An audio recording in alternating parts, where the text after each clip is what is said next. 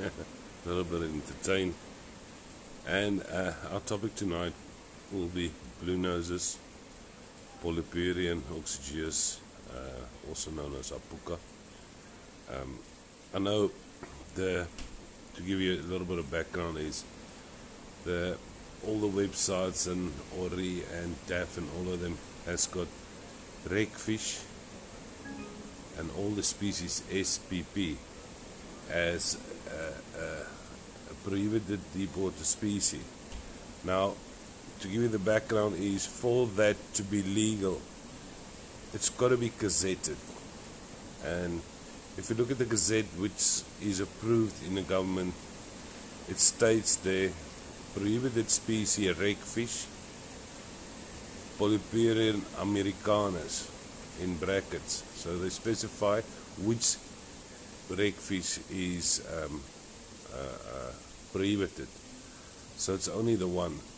The other two is not included, so it's a print error. The same as a print error for the closing date of the steenbras that's on the systems for Ori and DAF. The gazette says the one date and they differ, and the two differs with 1 month.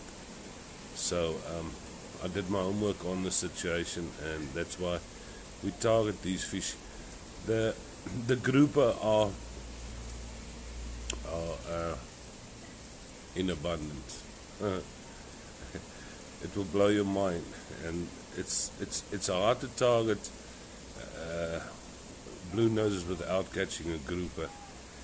And these things, the Polyperian oxygeus world record is 37 point something, caught in New Zealand. We outshined that one with about 18 kilos with a 55.9 kilos. A rock on. That's what we could lift, and that one broke. Four of us handled it to get it to the top and so forth. So we didn't claim it as a record because one angler didn't fight it to the top. And I just feel that, you know, this type of information that I share with you guys, you know, I've worked 18 years in going to the deep, fitting the bill for it, getting my boat out for it, and it's absolute passion for me to catch these fish, and I would like to share it and so forth, but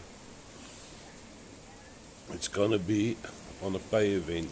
So if the people are willing to pay, and there's enough people that's willing to come to the parties so we can fill the fuel and pay the expenses of the boat, then I'm going to open up the deep reefs for the guys and show them exactly what the reefs looks like, which direction do they run, where's your drops off, where's your cracks in the reef. And the guys with electric reels and the guys with serious jigging reels, I'm not talking about 5,000s or something like that. I'm talking about 10,000 to 25,000, 30,000 multipliers, the, what do you call it, the Saragos, the BGs, and those things. My intention is to go down there and try a little bit of vertical jigging. We're working hand in hand with a company in Cape Town that makes these lures, and they've made a couple of lures for us for these things. We're busy negotiating with a supplier to borrow the proper stuff for us, let us test it. They say they want us to test it, to test these vertical rigging outfits on the deep water and so forth. Now, in the 17 years, I've got a lot of photos of all of these fish. I'll try and post them so you guys can see what this really is about, because what the guys saw that we caught is it's not even a tenth of what we hook out there and get. It's really mind blowing.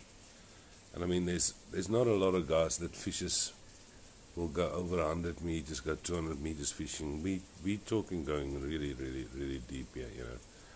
It's time consuming. Consideration is to basically try and rig the boat out with permanent cameras as a as a learning vessel.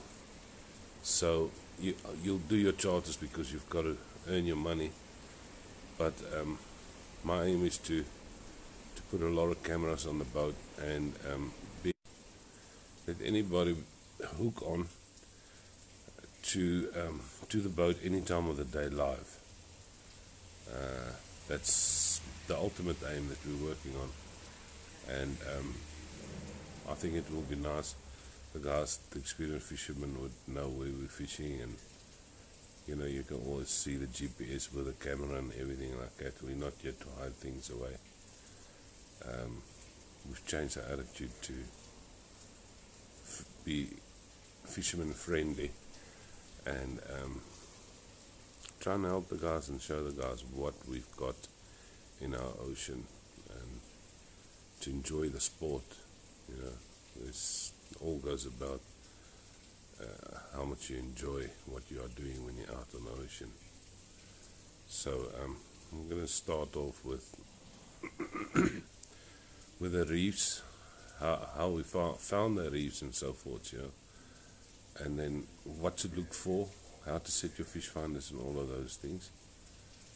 And then I hope there's enough people, because if I've got 40 or 50 people that's interested in it, that's not worth it. Yeah, you know what? There's a cutoff that we need of people that interested in information like this. It's quite valuable information. Simply the Best. It's one of the few boats that catches these things. She's the first boat that was capable of catching blue noses off the coast of Durban, and it's actually very easy if you know what you're looking for. So I'm looking forward. On my previous post, I've posted a picture of a film of how the blue noses looks. Guy caught it.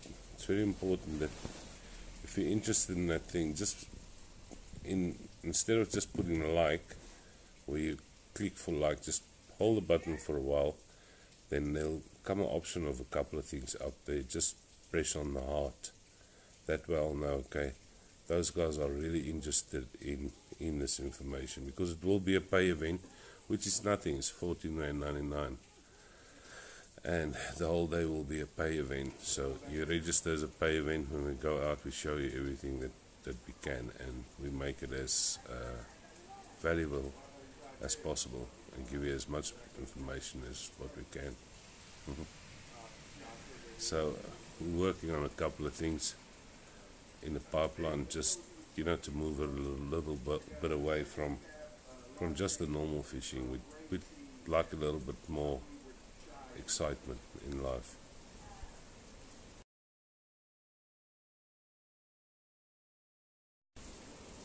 We're having some really crappy weather, so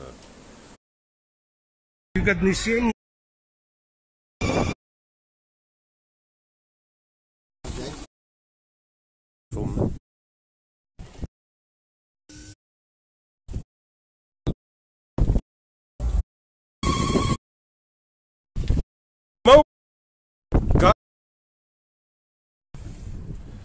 hulle sit op die grond.